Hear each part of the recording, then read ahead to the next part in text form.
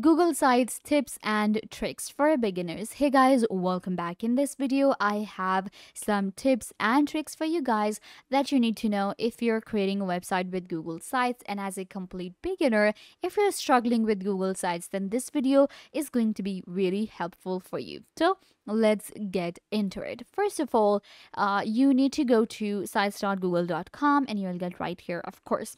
So we can sign into Google Sites for free. It's a free platform that we can create a website on. We can create a landing page and much more.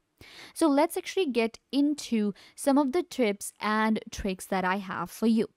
First of all, you need to keep in mind that we have a template gallery available on Google Sites.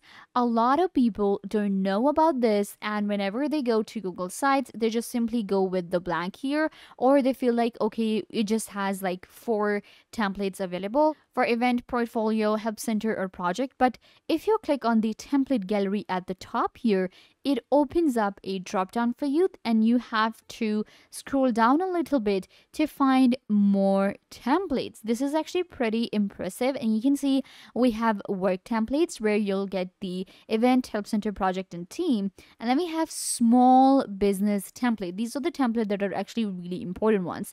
You can create a business website with Google Sites with a template, such as if you have a business which is dog walker, Christmas party, photo portfolio, even a restaurant or a salon website can be created with a template.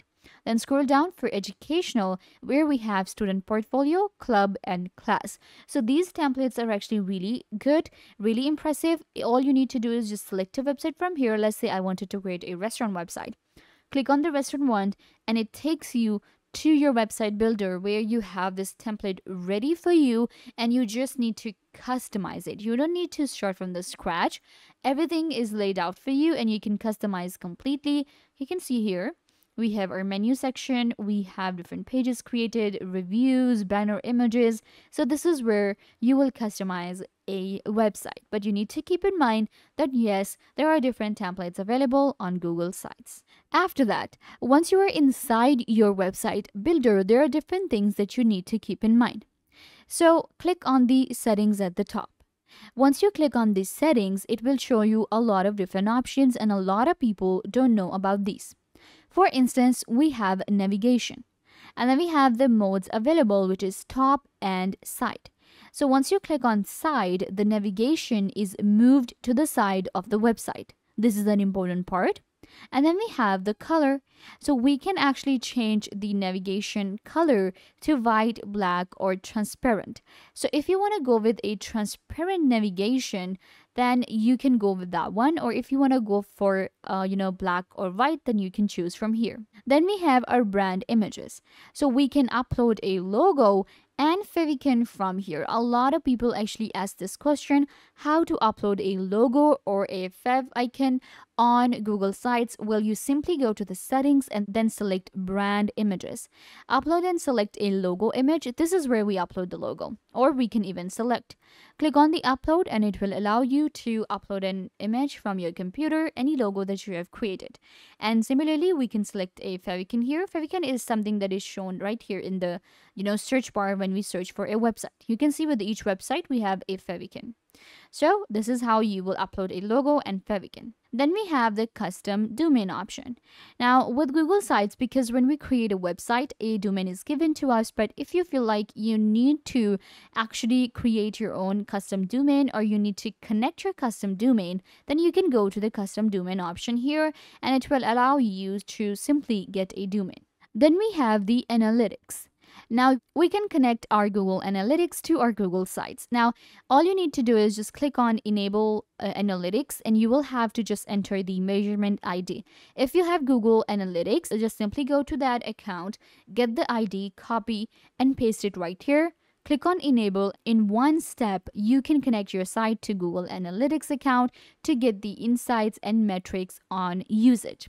So these are some of the tips that you need to keep in mind within the settings of your Google Sites. Now let me show you some of the customization tips and tricks.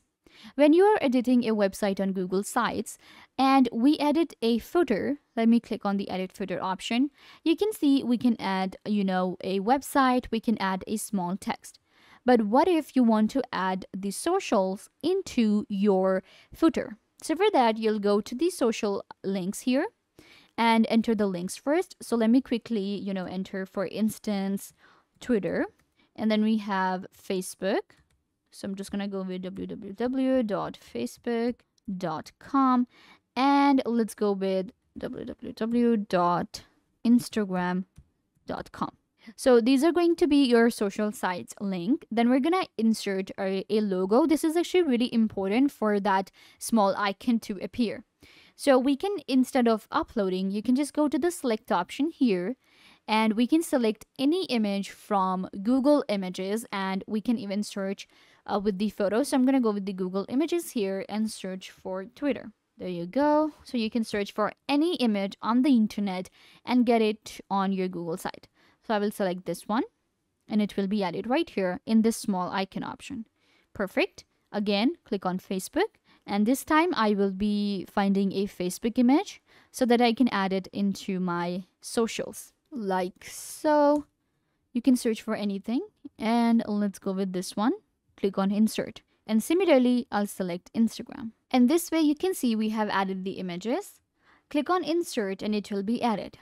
Now it's added as a separate section here. What we can do is we can drag it and drop it inside our footer. We can do that, and I'm going to place it here, and now you can see it has been added inside my footer. This is actually a pretty good way to add socials right here, and now I can even add like more information. There you go, and it will give you a perfect footer. There you go. We have the social links in the footer now. This is how we add it. When it comes to insert, you can scroll down and you'll be able to add documents, slides, sheets, forms, and charts. And all of these are available from our Google. This is Google Forms, Google Sheets, and Google Slides. Now, this is actually a pretty good way to insert any file directly from these platforms. And even our Google Drive is available. So this is actually one of the things that is most impressive about Google Sites, because I don't need to now go to a third-party tool and create a form. I don't need to go for another platform, a paid platform, to create sheets, to create documents, and especially the sign-up forms or the contact forms. We can just use our Google Forms for this. So what I do is simply click on the forms, and it will give you the access to your Google Forms here. And you can create a brand new form, or you can create one form here, keep it ready and then insert it to your website here. When it comes to the pages, which is click on these three dots and click on duplicate page. If you feel like you're actually working on a page and you're not sure about it, and you feel like that you need a copy for this one, then you can just create a copy. And what happens is, if something goes wrong, you have a duplicate page available that you can work on. And then when it comes to these three dots, we also have a subpage option. If you want to create a subpage for a page, you can create from this option here. For the menu, at the top here, you'll be able to see all the menu, and you can now create more than one pages and even filter the pages from here. If you want to upload a custom theme, simply go to the themes here, and we have create theme or import. Click on import, and it will allow you to import your theme from any of the other platforms or hosting website that you're going for. Click on create theme, and you can even create a theme of your own by adding a logo, banner image. Then you can select the color, and this is actually really cool. You can go with customized colors from here. Let's say that I want to go for something like this. So this is going to be my color palette, and you can see now I will have a website with this theme. This gives you the full freedom on your theme colors. And then we have our fonts here. So for the fonts, again, we can select the titles and the headings, and then we can select our body text. Let's say I want to go for this one. Now you can see we have these three steps in order to create a theme of our own. Click on create theme, and it will be created. This one is untitled. Let's just give it the name of test. Click on enter, and now we have our new theme created ourselves. You can see this way you can create as many themes as you want. So, yeah, guys, these are all of the tips and tricks that you need to keep in mind while working on Google Sites. I hope that I was a big help to you. Don't forget to give this video a big thumbs up, leave a comment down below, turn on bell notification, and subscribe to YouTube channel.